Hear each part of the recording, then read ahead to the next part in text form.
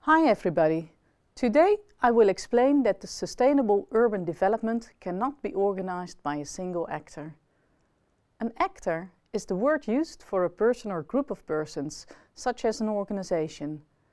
An actor is a person or organization who acts, who does something, who participates.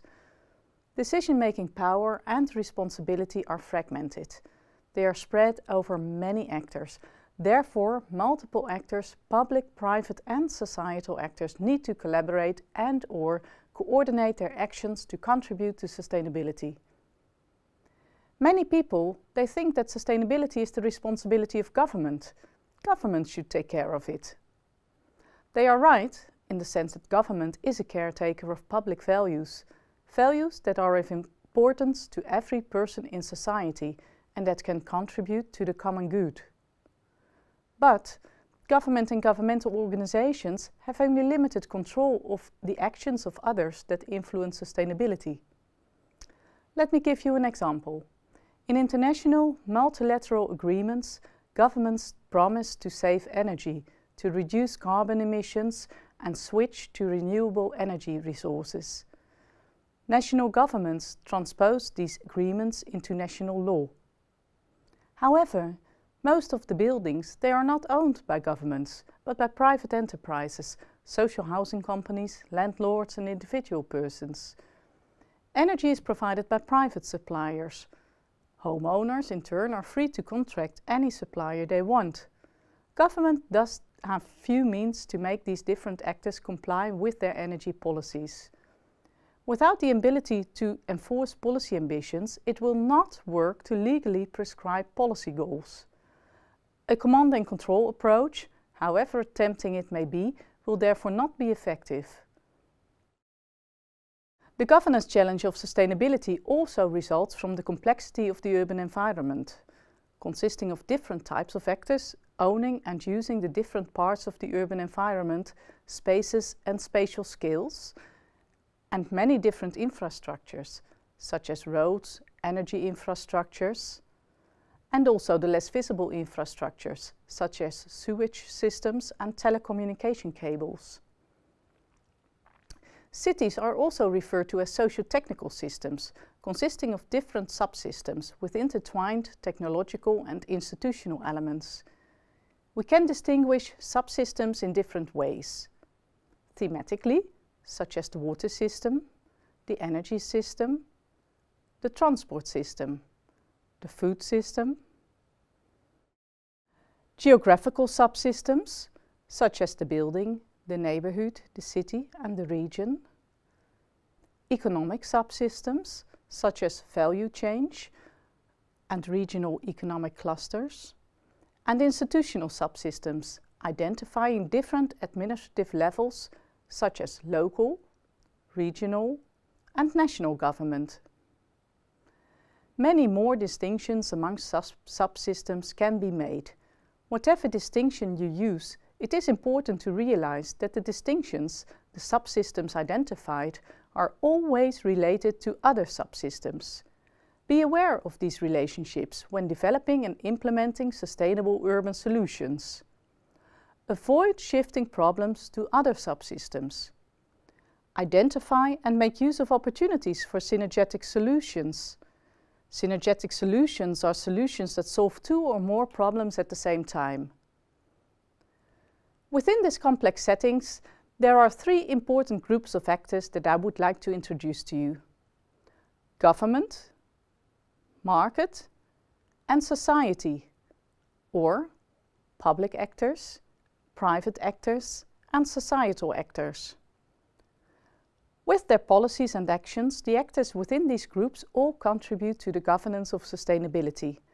They have to coordinate their actions to avoid shifting problems to other people, to other places, and to next generations, and to identify and make use of synergies, solutions that solve more than one problem. Actors from these three groups have different policy instruments to contribute to sustainability. Traditional government instruments are legal instruments, such as laws and regulations, financial instruments, such as taxes, and information and communication instruments, such as campaigns. Some of these instruments are also more binding than others. Market instruments acknowledge the competitive character of the market. Examples are systems of labeling and certification, benchmarking and sustainability reporting. Typical instruments of societal action, the third category, are organized advocative action, such as non-governmental organizations, interest groups, campaigns and protests. But also neighborhood networks, joint procurement initiatives, and cooperatives are examples of societal action. In recent years, there is an increased activity of social movements and bottom-up citizen initiatives. Societal action has become an important driver for sustainability. Governance thus refers to policies and actions of government, market, and of society that together aim to influence societal developments. Governance involves a process of interaction, coordination, and collaboration between diverse groups of actors. Back to the example. Sustainable energy in the built environment. The transition towards a system of renewable energy resources requires coordinated actions of multiple levels of government. The EU energy goals have been transposed into national policy targets. To meet these targets, national governments rely on regional policies, local policies. They stimulate the switch to renewables and stimulate building owners and homeowners to invest in energy measures. In turn, local authorities stimulate citizens with subsidies and information. Besides the efforts of these multiple government levels, also private actors play an important role by providing renewable energy and decentralized technologies, such as solar panels. Last but not least, citizens play a role by reducing their energy demand and by adopting renewable energy technologies, such as solar panels. There is no silver bullet governance model to foster sustainable urban development.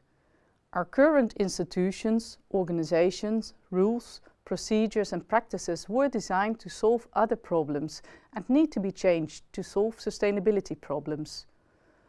Also, every urban problem consists of a unique constellation of stakeholders, urban characteristics and geophysical conditions, giving rise to unique sets of constraints and opportunities within each city. What we can do is make use of general knowledge of governance and policy making. When are they effective and why? And apply this knowledge to these specific urban challenges. You now better understand why policy and governance are relevant for sustainable urban development, the relevance and importance of policy and governance for urban sustainability, and how and why to involve different groups of actors to jointly develop solutions. To conclude, I would like you to point out two trends, and I invite you to think of the governance implications of these trends. The first trend is that the increased availability and affordability of decentralized technologies have empowered individual citizens. They can choose to become more autonomous, providing in their own energy and water and other needs, backed up by the centralized infrastructures and service provisions. The second trend is that more and more solutions tend to connect infrastructures and subsystems. For example, the introduction of the electric car connects the transport system to the energy system. Or, the production of biogas from sewage sludge connects the water system to the energy system. Now, what are the governance consequences of these developments in your own urban environment? Consider this from a government, a market and a society point of view. Please think about it.